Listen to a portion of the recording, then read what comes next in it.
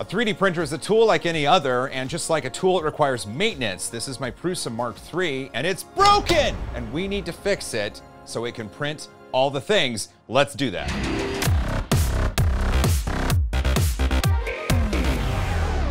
There you are. Welcome back. Like I said, this is my Prusa Mark III, and it's got an issue. The bed itself won't heat, and I've diagnosed the problem to be one of the bed heater wires. This is a problem you, me, and everyone will face eventually with a 3D printer. And it's important to know that you, me, and everyone with a 3D printer has the skills to be able to replace that. I have the power! So I'm gonna take you through the steps of how to replace the bed wires, and then we're gonna do a test to make sure wire can go forward and back, and the bed will work, and we will be happy. That's exciting. Ugh. Bed wires on the Mark III go from the control box to the bed. And on this Mark III, you can tell they are soldered into place here, and there are 2 pins that the wires have the connectors that slide over them. So what we need to do is remove the cover. We need to desolder these wires, and then we need to remove them from the control box. There's a couple zip ties in the way, and we're going to snip those so that we can get access to things. After we've undone those zip ties, we need to undo the wire wrap. Wire wrap is great because it keeps all of the wires together. Plus, in this case, it allows the wires to all have an easy bend. Nothing gets pinched. What Prusa does in their bed wire kit is provide a piece of 285 or 3mm nylon. And this nylon 3D printing material, essentially, it's just snipped from a longer strand, and it provides a little bit of rigidity to that bend, which then gives it a more even shape. It's hard to explain, but it makes it so it looks like this, and so it's not crunched down like that. It's kind of a strain relief in a way. I like it a lot, and it's a really good idea. The control box has one single screw right here you can undo with a 2.5mm hex drive. And that bolt attaches to a nut that's within the door, so it swings open. Look at that. And once that's open, we get to look at where the wires connect. And this is where we undo the wires so that the bed wires are free from the control box, and then all we have left to do is desoldering them from the pads. This is the fun part. So the bed wires are connected to these 2 posts, these power posts, and they are screwed down. 3D printer maintenance is always easier when you don't have to record yourself doing it. There we go. So this is now out, and they are just spade connectors. So this is attached via spade connectors and a screw down terminal, and that's gonna mean a nice, safe, good connection. I did remove the screw from the screw block terminal all the way, thinking that they were an eye sort of connector, but no, they are spades. So let me just put that back in. I don't know if my big meaty fingers can make that happen. There we go. First try. First try. So here's the bed, and some people know this, some people don't, but this is the thermistor cable. This is the thing that's attached under the bed, and it tells the printer how hot the bed is. Oh, hot. These are the power wires, and these are what provide the energy to the bed for it to heat. And then this was the nylon. That's what's inside the Prusa bed wire. Now that this is freed from the control board, we have one step left in removing, and that is desoldering this from the pad. They are soldered on there real good. These are the solder pads, and there is a lot of solder on each one. This is positive, this is ground, or GND right there. And so what I'm gonna do is heat up my soldering iron to desolder the wires from this pad and leave as much of the solder as possible, because we can use it when we put the new wires in. Let's do that. So this soldering iron is from Beka. I think I got it on Amazon. It goes up to, I don't know, really hot, but it has presets, so it's digital. I can just set it to 425 degrees Fahrenheit? I think that's Fahrenheit, because 425C I think would be the temperature of the sun. I also have paper towel out here. Usually you have something to rest it on and a wet sponge to drag the tip across just to clean it. Since I don't happen to have a wet sponge here, I've got an unmarked bottle of cold H2O, and I'm going to soak a paper towel. I'm doing it right over my backpack with my expensive laptop in it. How's that for trust? What do you need? Oh! Well, what I've essentially made is a spongy sort of pad, and I can clean the solder tip on there now. You can see it heat the solder to the point of liquidity, and I remove it.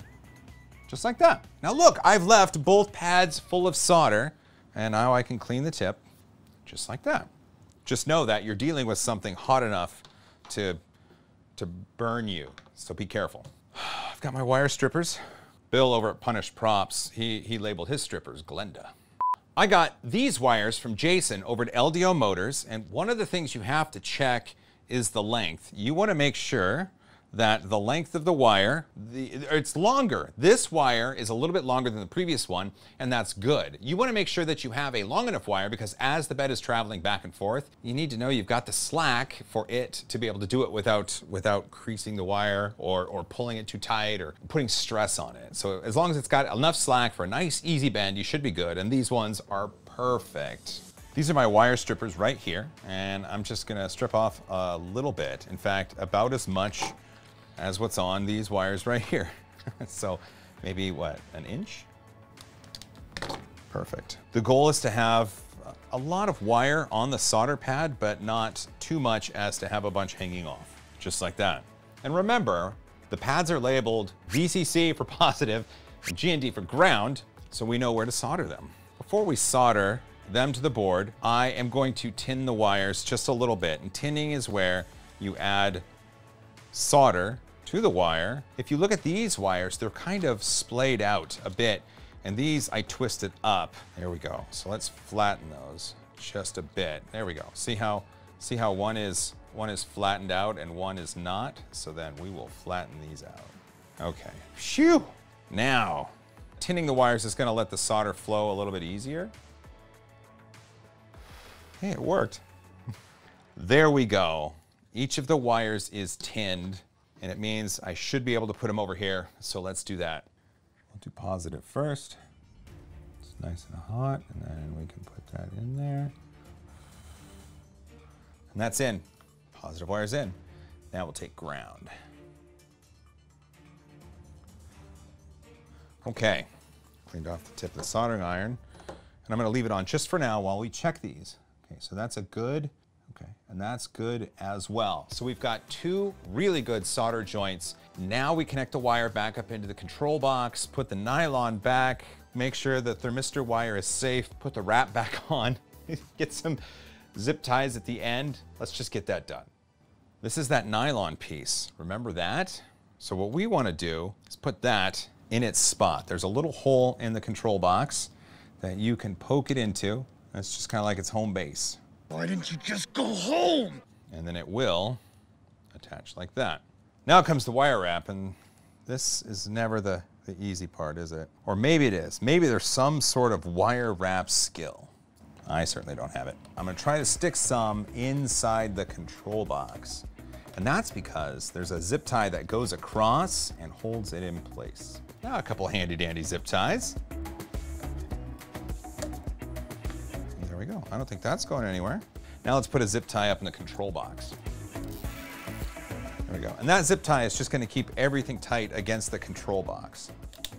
And then with the nylon, we have ourselves a really good path of travel. In fact, let's verify that. Great success. And just like that, we've done the fix to the Prusa Mark III bed wires. They're powered on. Look at that. Ready to go. Okay, first we make sure that this number over here is rising. 20, 22, 24. Awesome. So now by going back and forth, we can make sure that it's still delivering the power, which it is, because the numbers keep going up. And the wires seem to be doing a good job. This is great. Now we have to do the test print. And I'm kind of curious. I don't know if this is gonna succeed. Will we see a MINTEMP error? I don't know. Let's find out.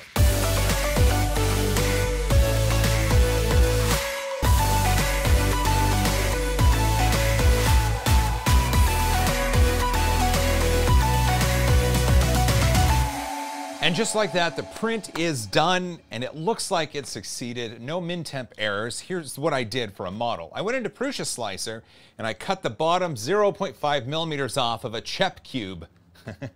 Sorry, Chuck. And then what I did is I stretched it on Y to 200 millimeters, and that gave me a 20 by 200 by 0.5 model. And with the first layer being 0.3 and then the second and above being 0.2, that gave us the 0.5, and it worked great. And the reason I did that is because this model was going to exercise Y almost to its limits on either side. And then with the diagonal infill, it's going to shift it back and forth on Y as it's moving it. And that's going to exercise that cable. And it worked. It really, really worked. I'm amazed with 3D printing every day. It's a wonderful hobby or business, such as this, or people who make products, where you or me or anyone can just fix the problems with the machines. The machines themselves are easily fixed and teaches you more about it. And it's exciting to know that this 3D printer right here now goes back into the circle of trust because I trust it now. It's fixed, it's working, and it's gonna print all the things. If you made it this far, you're awesome. I really hope you enjoyed it. I hope you learned something. If you have any questions, leave them down in the comments and me and others will do our best to answer them. Hug each other more, and as always, high five. Yeah, this Spruce is still in my lab. It's been out of service for a while. We just fixed the bed wiring, and a video's coming out soon to show you how to do it if you have that problem as well, but I still love it. I do. We're gonna, yeah! Print quality's a little suspect. It's, ow, my face. But look at that. Look at it!